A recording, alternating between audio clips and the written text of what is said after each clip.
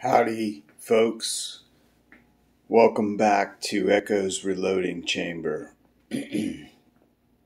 Today's topic, we're covering lower receiver vice blocks and the Wheeler Delta Series bench block, which incorporates a couple of things that we're going to be looking at today. The first on air is a lower receiver vice block, and basically this does the LR-308, which would be this side. That's totally just square. And then it will also do the AR-10, which has this recess to it right here. And basically, so you can put one side in your vice, and then the other side your lower receiver will go down onto and lock into. And that's basically how this particular receiver vice block works. And this is made out of nylon, which is hard and doesn't flex very much.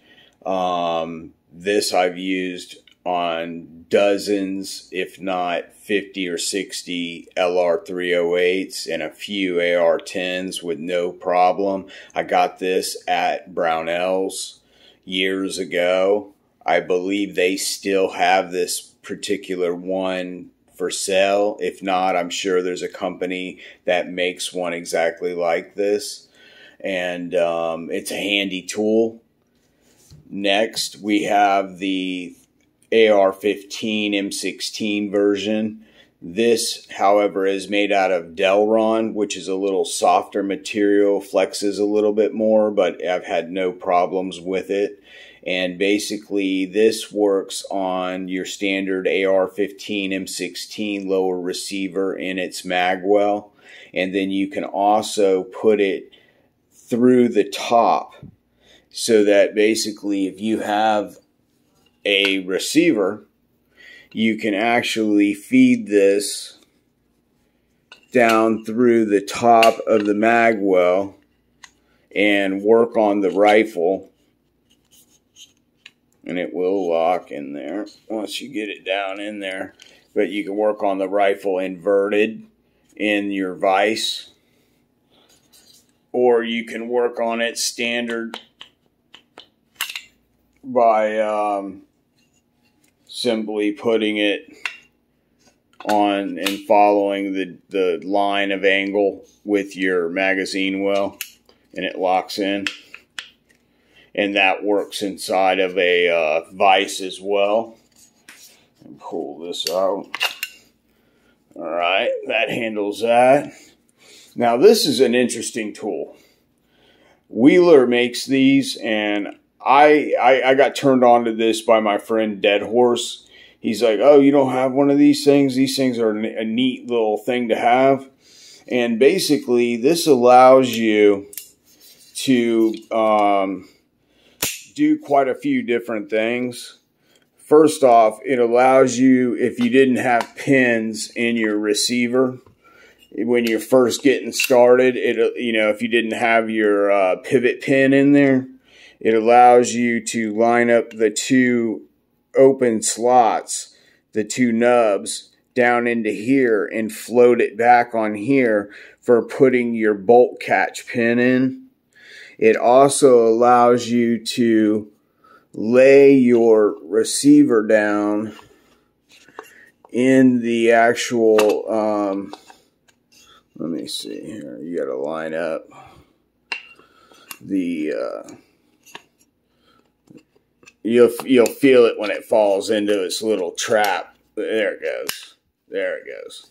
But it lets you drive out your pin for your trigger guard. However, I use a tool for that. I will show you guys what I use for removing and installing the trigger guard pin. But this does that, and if you flip it around, it will hold the upper receiver in a way, let me see here, that will hold the, let me get it down in there. It holds the forward assist at a spot where you can drive in your forward assist roll pin, and holds the upper receiver down in there as you do it. So this gives you quite a few different things that this will do. And if you're getting started out and you want to limit your spending on tools, this is one that you can pick up that does a couple of different things and is reasonably priced around 35 bucks. Now this is the Magpul Bev block. And you can turn this upside down, remove the pin, and lock this in your vise, and this becomes a lower receiver vise block and will hold a, let me see, yeah, it will hold a lower receiver onto it, and then you can close this in after you pop this pin out. It's not a real super snug fit, but it does work. So there is that.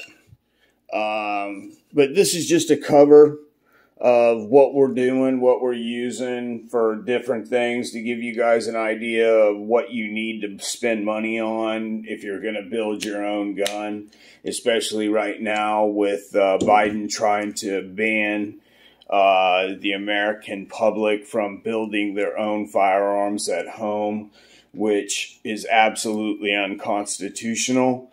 So stand together with your brothers and sisters and inform your congressman that you will not put up with this, and make sure you leave a comment on the ATF's comment form on their government website, telling them that ATF is a federal law enforcement agency and they should not be dictating or writing laws. That's for Congress and the president to do, not for a police agency.